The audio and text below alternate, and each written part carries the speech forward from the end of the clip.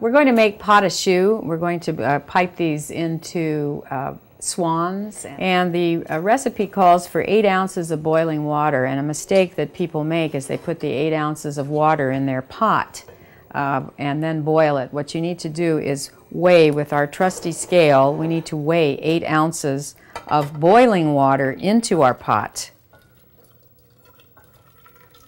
and then begin the procedure of melting the butter. So we're going to go here. We're almost there, 7.5. Okay, we have 8 ounces. All right. We're going to get this boiling. And then we're going to add 4 ounces of cold butter. And you don't need to cut this up or anything. Just put it right in here.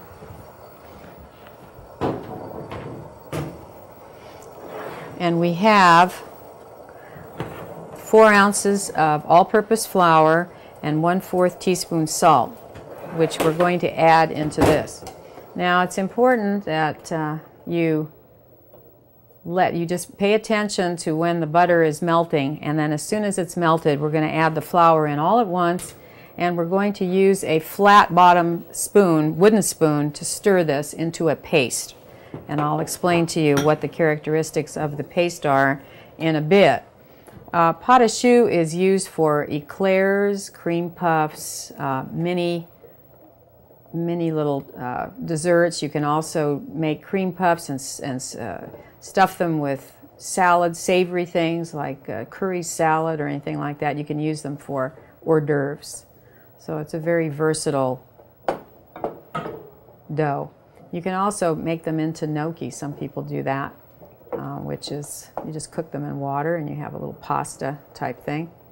So we're letting this melt, letting the butter melt until over the boiling water. And we have a little evaporation of the water, which is fine. But again, we've started with weighed boiling 8 ounces of water. It was really important to do that. It's almost ready. But the butter's foaming. Okay. So again, this is pretty high heat, and we want that. We want the butter to completely melt, so we want to keep an eye on it. And then while we're waiting here, it's almost done. We have 4 eggs that are room temperature.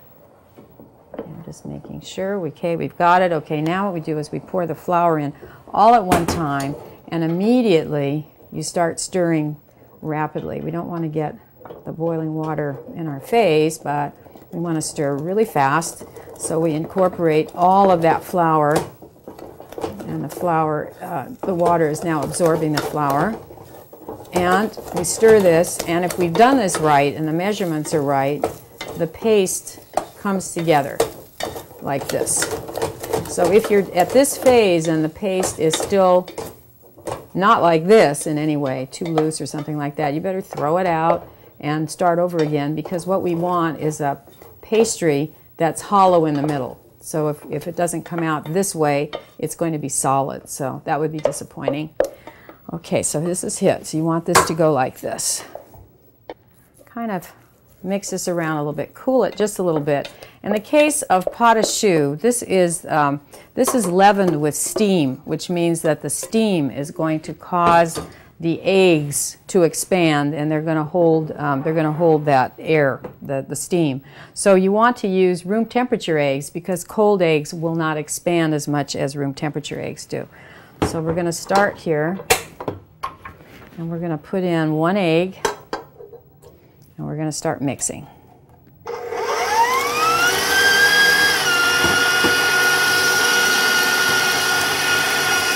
Lift the bowl a little bit, and as soon as that disappears, you're going to add another one.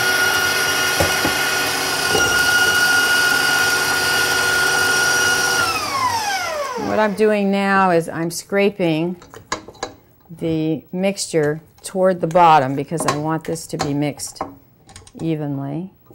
Okay, and we'll just wipe the rubber scraper on the bottom of the paddle, and we'll start again.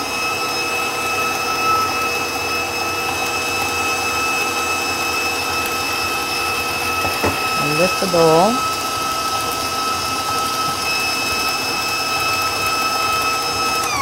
And we're going going to scrape again, and if you were to look in the bowl here, you would see that the paste now is a less firm consistency. And our last one.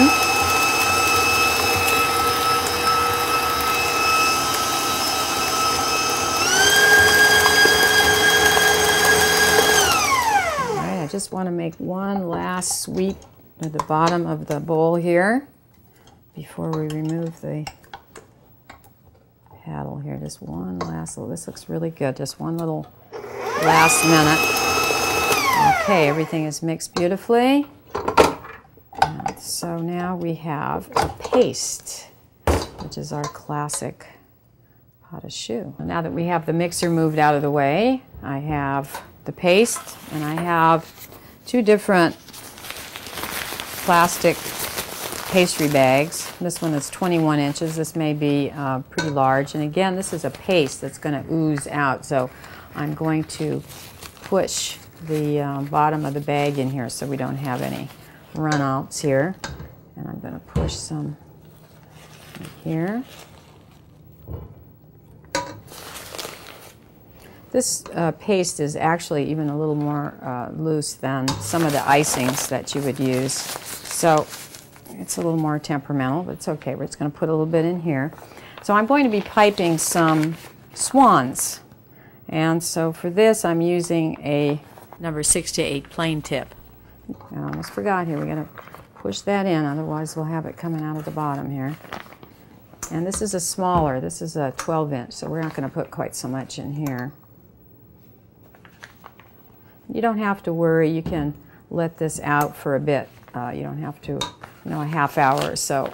It's not going to lose any volume or anything when you bake them. Okay, so what I'm going to do now is I'm going to pipe some swan heads and necks, and I'm going to press and draw it up and kind of into an S shape and stop. Again, squeeze and build, draw it up. Again, less pressure here. Just let it fall out into an S, or an abbreviated S, I guess. Okay, I'm going to do this again. Draw it up, just so you get the beautiful, gracefulness of a swan. Whoops, we have a little breakage here, which we can, it's a little air bubble, we'll fill that in. Okay, up and around and down and curve it just a little bit. Okay, so we can continue with these. We can reload the bag if we have to. And again, it's just even pressure, and it's almost 90 degrees that you're doing this. Okay, each one has a little personality, which we like. Okay, now we want some little beaks. So we're going to go in and draw this out. You can squeeze a little bit. I got a little air pocket here. Don't squeeze too much, but we'll squeeze a little bit. And we pinch that off. There we go. We just want a little point sticking out so we have a little face. Okay, that. Again. Okay.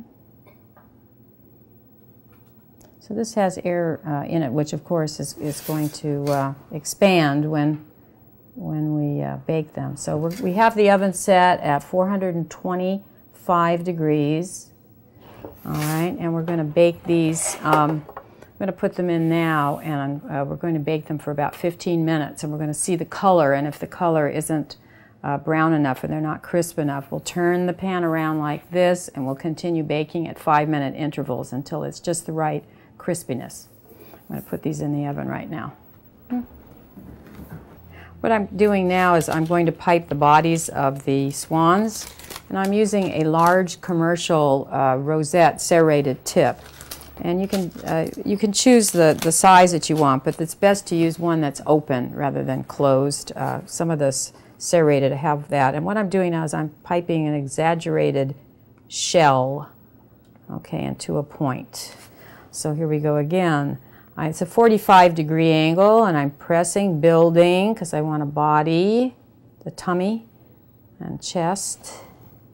Okay, and I'm going again. Build, build, draw out. So it depends. It depends on how large you want them, but these, of course, are going to triple in size, and so we'll let this go, and you release the pressure as you're coming up. Again, build, build, build, build, 45-degree angle, and continue releasing the pressure just before you come to the end. One more time, if I have enough here.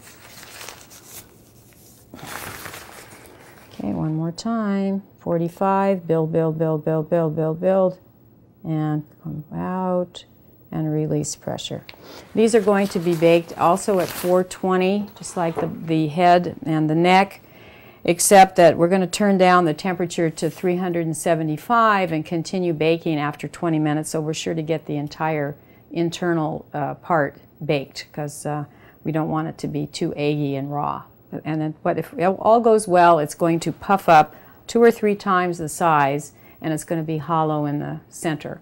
And then we're going to make this into swans.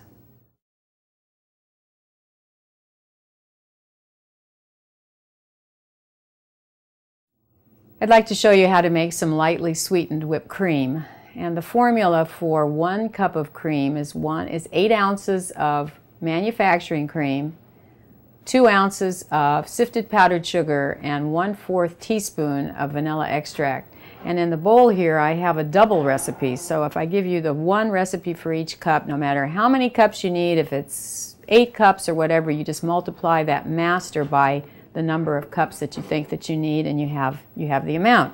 So right now I have a pound of manufacturing cream, and I have 4 ounces of sifted powdered sugar, because I'm making, again, 2 recipes of the cream. And I'm going to measure 1/2 teaspoon of vanilla extract. Okay, and again, we're using vanilla extract, not vanilla flavoring, because we don't want an aftertaste. Before I turn the mixer on, I want to also explain that manufacturing cream is the cream that I use all the time for whipped cream, because it has about 35% fat in it, which allows the cream to whip up much faster than ultra-pasteurized whipping cream. So we're going to begin. And if you were to look in the bowl, you would see that there's powdered sugar that kind of scoots up the side, and that's normal because you have corn starch in here, and the beaters kind of let that fly to the side. So you just have to show the machine who's boss here and just scoot it down into the milk, into the cream, and start. I started on medium, high, and then I increase the speed. Now you don't want to leave the room and just forget about this cream, because when you come back, you're likely to have sweetened butter instead of cream, because the fat will separate out, and you're going to have the whey and the butter. So you have to watch. And it's creamy now. It's getting thicker. And it is possible to overmix your cream, not turning it into butter, but we don't want it to curdle. So we want a nice smooth cream when we're finished. I'm going to turn the speed up again now. I'm lifting the bowl so the beater catches the bottom of the mixer. And I'm noticing that around the edges, again, this is a machine that goes around and around. Around the edges, you have cream that's thinner. So what I want to do is I want to fold that cream into the center, because otherwise you're going to have some overmixed cream and you're going to have undermixed cream. So we're going to keep it balanced.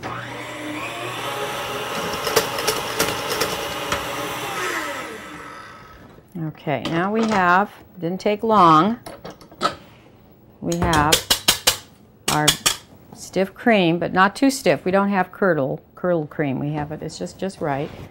And now what we're going to do, because we're going to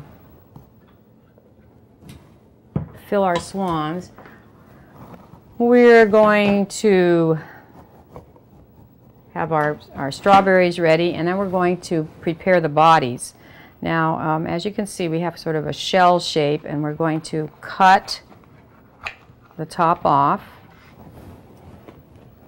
And you want to do the same process. In other words, you want to finish the same process, cutting all the bodies off if you're doing more than, you know, one or two.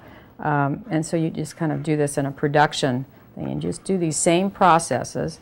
And then if you notice, there's this web-like structure in here, and you can clear some of this out. This is quite normal, but you notice that that was hollow. And if it were solid, something definitely would be not okay with that.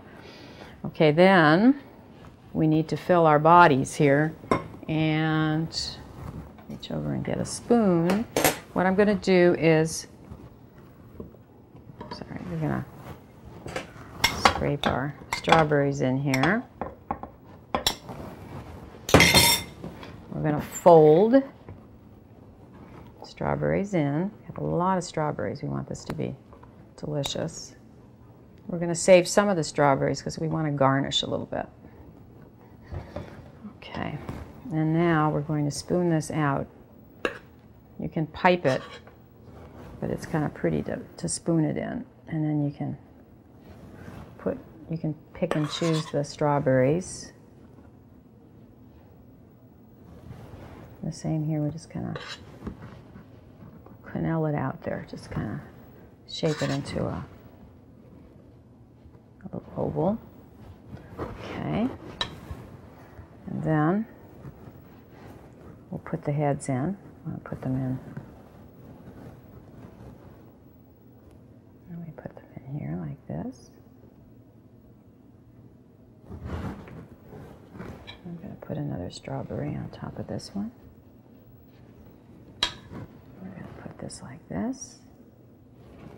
And then we have our wings like this.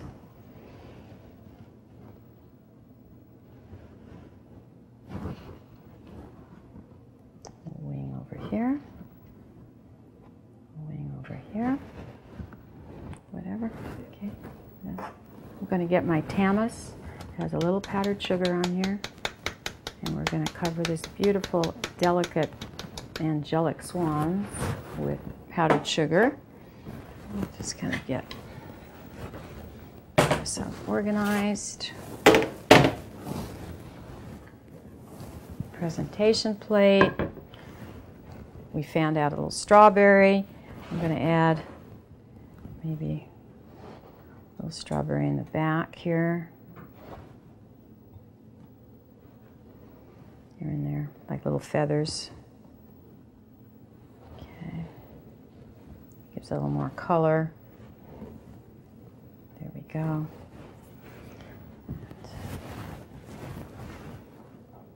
And then we're going to make some